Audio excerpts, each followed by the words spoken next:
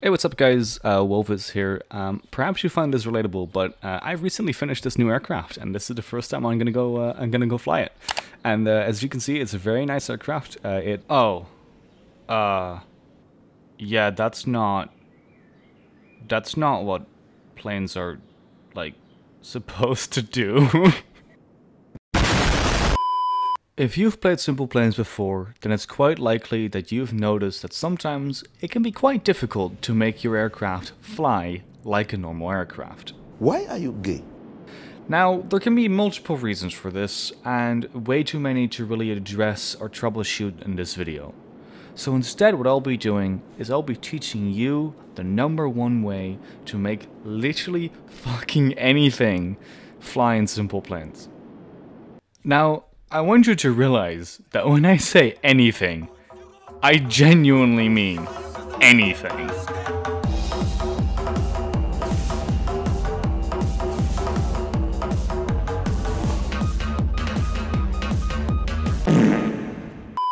Alright, so let's get going on this. This tutorial will consist of two tiny parts. First, some theory. So, it's time for a little physics lesson. How to make that plane do that up. To explain it as simply as possible, just imagine this. Your aircraft has a mass. That mass is constantly being pulled down by gravity. This creates a downwards force on the mass. At the same time, if your aircraft has either semi-symmetric or flat bottom wings, your aircraft is creating an upward force in the form of lift. Now, the final important force working on our aircraft is thrust. In this case, we have a jet engine at the back of the aircraft, which results in our center of thrust being at the back of the aircraft. And this thrust creates a forwards force on our airframe. The trick to making an aircraft fly is balancing these three forces. Ideally, you want to ensure that the center of thrust, the center of lift, and the center of mass are on the same y coordinate. Basically, you want it to be the way I have it displayed here. Now, of course, it is entirely possible that you don't do this, and you misalign these forces. However, that will make the whole process of simply making an aircraft fly a bit more complicated, and therefore I will ignore it in this video. Now, in order to make an aircraft actually fly, there is one more large piece to this puzzle, and this has to do with the position of the center of lift in relation to the center of mass. In virtually any situation, the center of lift should always be behind the center of mass. That is, unless you want your plane to become a 1985 dance song. Now, there isn't necessarily one good way to determine how far back your center of lift should be from your center of mass. That said, a good rule of thumb to follow is to try to push the center of lift as close to the back of the center of mass as you can without making your aircraft become uncontrollable. I can already hear some of the physics nerds among you going, "Wait a minute! That's not actually how aircraft work." And you're not wrong. The thing is just that within SimplePlanes, this really is the only information that actually matters. Alright, now that we have been armed with this extreme knowledge, let's go make something fly. Part 2. The practical. Alright, so normally this is the point when I whip out some garbage creation that I made myself. Look at this dude. Wait till you see the... Look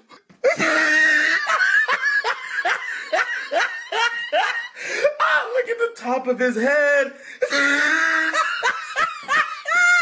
However, this time I wanted to knock out two birds with one stone. So instead, I went onto the SimplePlanes website to look for a new player who needed some help making their creation fly. That's why I came across this post by Bife,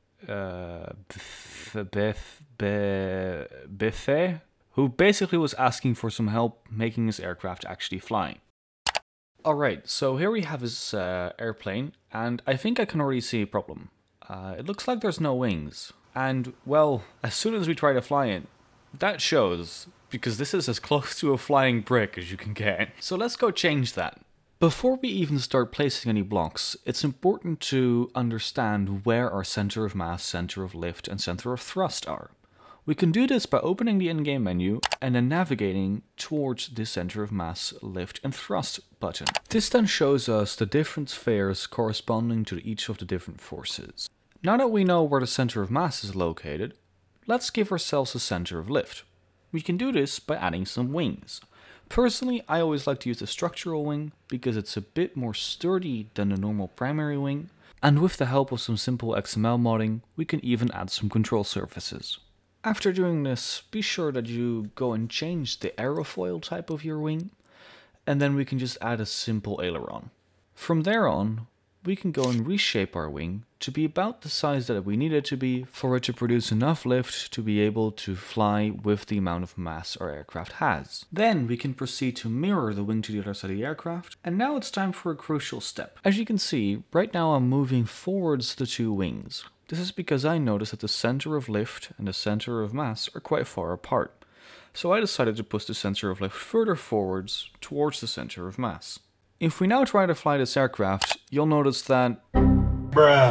If we now try to fly this aircraft, you'll notice that it will actually fly a lot more like a plane instead of a brig. However, you can still see that there's some improvement to be made, primarily because, well, we're still missing a tail. Your standard aircraft tail consists of two main components. First, a set of horizontal stabilizers, paired with a vertical stabilizer. It is important to note that for both vertical and horizontal stabilizers, it is true that the further they are away from the center of mass and the center of lift, the more authority they have over the airframe. However, just keep in mind that if you push this too far towards one end of the extreme, you'll still end up with an aircraft that's hard to fly or barely flyable at all.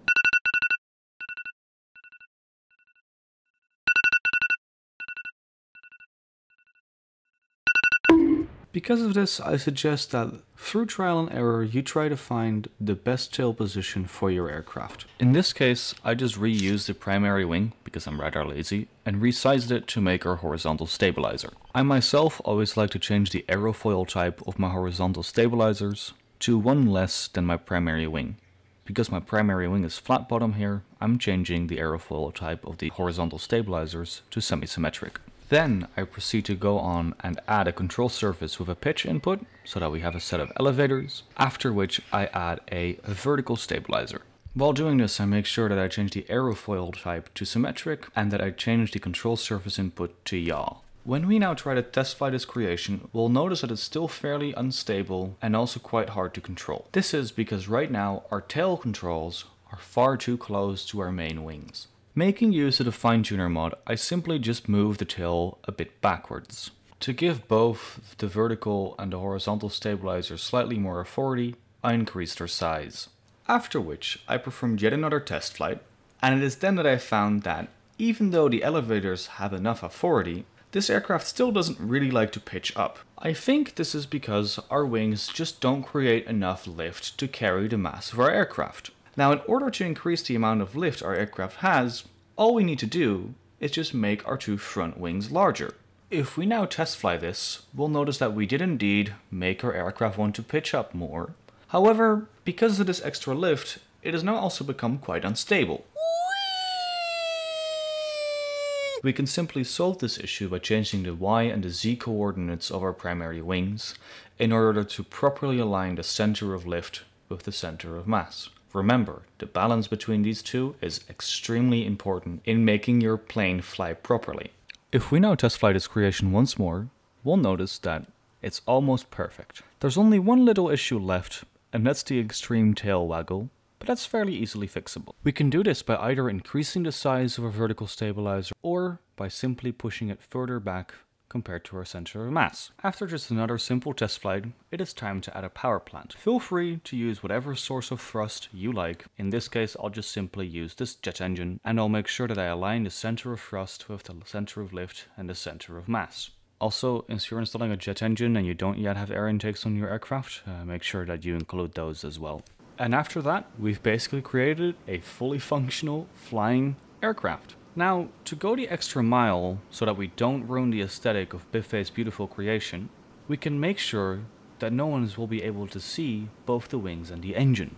We can do this by selecting every part that we added using fine-tuner, and then scaling all of these parts by 0.0001 on both length, height and width. This basically makes every part completely invisible, but it does retain their physical features. This results in this absolutely epic creation.